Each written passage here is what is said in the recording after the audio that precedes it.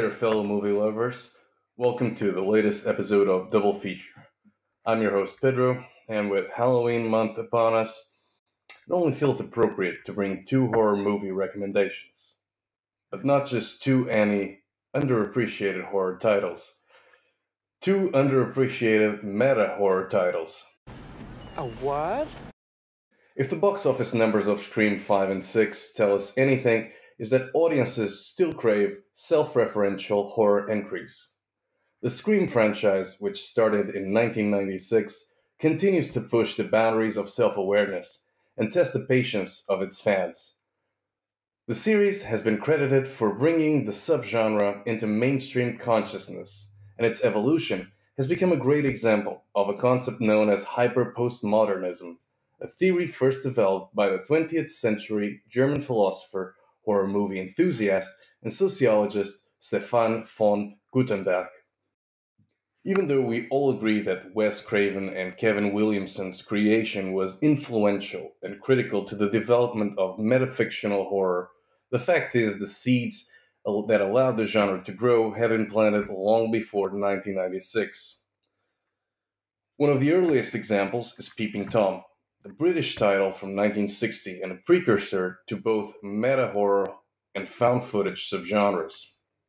2 decades later, during the 1980s horror boom, meta-references started to become more common, with several mainstream and obscure horror titles incorporating self-aware humor and characters who reference horror movie tropes and cliches. The last horror film showcased the movie within a movie meta angle. Friday the 13th Part 6 poked fun at the rules its predecessor had set.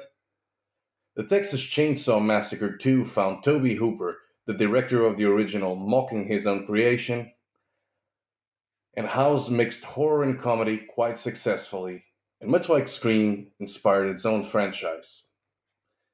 And let's not forget April Fool's Day, who duped audiences who were expecting a by-the-book, pure slasher. Still, most of these titles were met with mixed box office results and polarizing critical reception.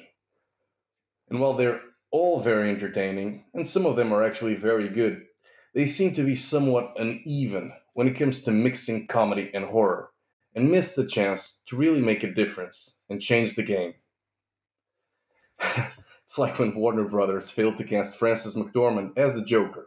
Come on!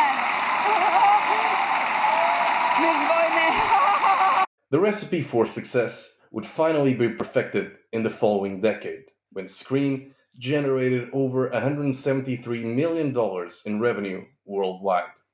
And so today, I'm bringing you two meta horror gems, two movies released 11 years apart during different popularity stages of the genre, two titles that find a protagonist's love for horror movies taken a step too far. So let's get to it.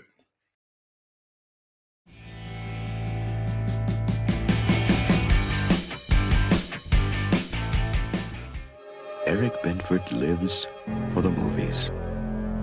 Sometimes he kills for them too. Dennis Christopher, star of Breaking Away, creates an unforgettable portrait of life on the edge of terror. Fade to black.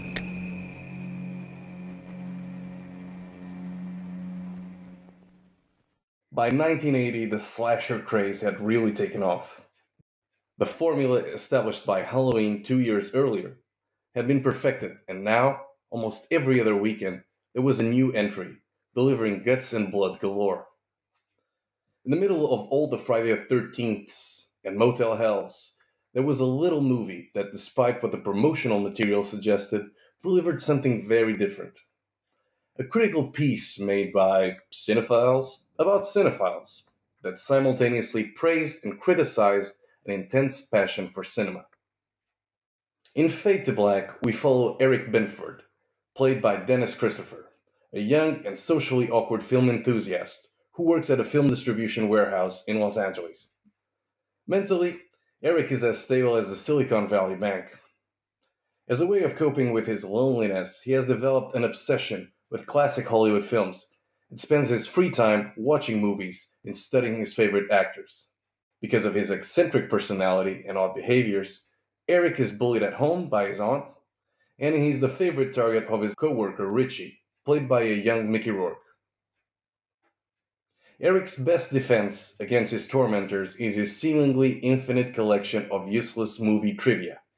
But you didn't know what Adolf Hitler's favorite movie was. Broadway Melody, I bet you didn't know that. And what about Cry of Battle and War is Hell? Where were they playing, huh? At the Texas Theater where they caught Oswald the day he shot Kennedy. I bet you didn't know that. Completely unrelatable. Later on, he meets and falls in love with a Marilyn Monroe lookalike named Marilyn. She proves to be the straw that broke the camel's back after she unintentionally stoods him up for a date. Eric is pushed to a limit and goes on a killing rampage. He disposes of his victims by reenacting scenes from his favorite movies. And it's at this stage that we see Binford completely out of touch with reality, as he proceeds to act like a letterboxd user with over 3,000 movie entries, writing funny movie reviews for likes. The references to old classic movies are what separates Fade to Black from later genre entries, such as Scream. Eric takes inspiration from different personas, from sources other than horror. He embodies James Cagney's Cody Jarrett from White Heat, Hopalong Cassidy, The Mummy, and perhaps the scariest of them all, Paul Blart Mall Cop. The main flaw that prevents this movie from achieving a status of excellence is the absence of ambiguity. For example, there's this minor plotline centered on a sleazy filmmaker named Gary Something, who Eric believes to have stolen his movie idea. I think this plotline could have been better explored by having our lead take the role of an unreliable narrator and further contribute to Eric's loss of grip on reality. Overall, Fade to Black is a carefully executed psychological thriller that not only pays an obvious homage to Alfred Hitchcock, but also ranks up there with some of Brian De Palma's best movies. A great metafiction work and a chilling portrait of the dangers of obsession and the blurred lines between reality and fantasy that will appeal to horror and non-horror fans alike. This one gets a thumbs up from me.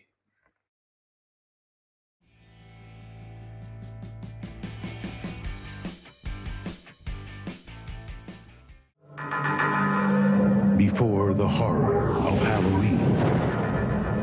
Before the fear of Friday the 13th. Before the evil of A Nightmare on Elm Street. Before them all, there was popcorn. Buy a bag. Go home in a box. Like any other major trend that dominated the 1980s cultural landscape, slashers had fallen out of fashion by the early 1990s, having been replaced by more sophisticated, adult-oriented thrillers. By the time Popcorn was released in 1991, the leading three franchises had run out of steam, and studios were adamant about greenlighting new genre projects. In a way, both Popcorn and Universal Studios-backed Dr. Giggles, released in 1992, were the last two titles that bookended the horror cycle that had dominated the previous decade. In Popcorn, we follow a group of film students who decide to put on a horror movie festival as a fundraiser. Maggie, the main protagonist, is passionate about horror movies and has a troubled past. As the marathon begins, she and her friends notice that a man in a mask is stalking them. They assume it's just a prank, until they discover that the mask is from the movie they are currently showing. Things take a deadly turn when a mysterious killer begins targeting the students and mimicking the deaths in the horror movies being shown. Now, I may be channeling Stefan here, but Popcorn is certainly a movie with something for everyone. This place has everything. There's a tribute to the 1950s William Castle B movies with titles such as Mosquito, The Attack of the Amazing Electrified Man, and The Stench being featured in this film. The meta-ominous plotline about a film director who went insane and murdered his family.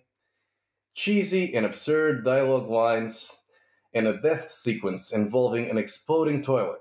An obvious nod to the movie's silent financial backer, Taco Bell. Regarding the movie's subplot around Lanyard Gates, the cult leader and director of the fictional movie Possessor, not to be confused with Brandon Cronenberg's movie, there was a lot more the director could have done.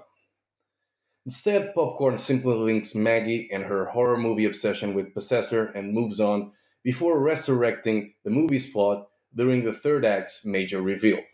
Of course, the movie's main attraction is a killer who literally becomes somebody else as he quickly creates face masks out of the victims he disposed of.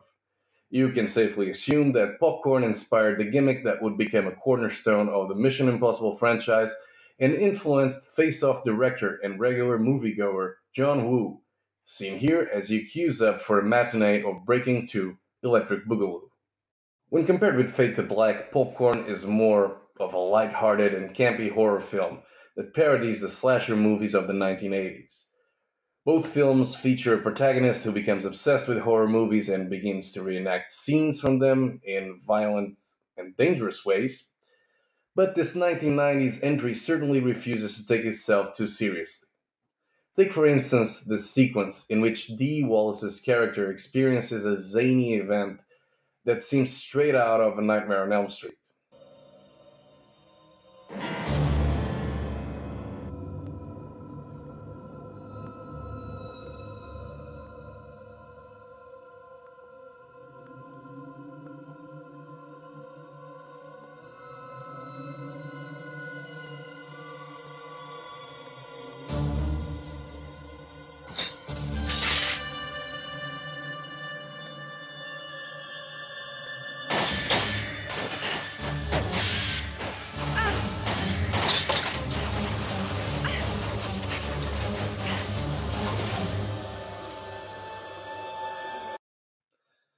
This scene features a supernatural event that's completely detached from the movie's tone and theme.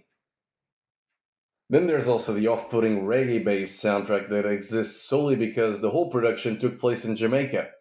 Certainly not a deal breaker, but one of the most unusual score choices since Harry Manfredini's disco infused score from Friday the 13th, Part 3.